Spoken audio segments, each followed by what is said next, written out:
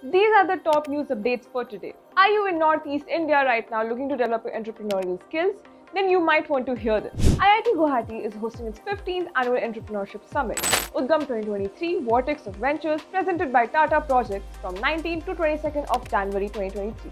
Paytm Payments Bank has reportedly received the final nod from Reserve Bank of India to operate as Bharat Bill Payment Operating Unit, which allows it to facilitate bill payment services for various utilities like electricity and phone, as well as loans and fast-tag recharge, among others.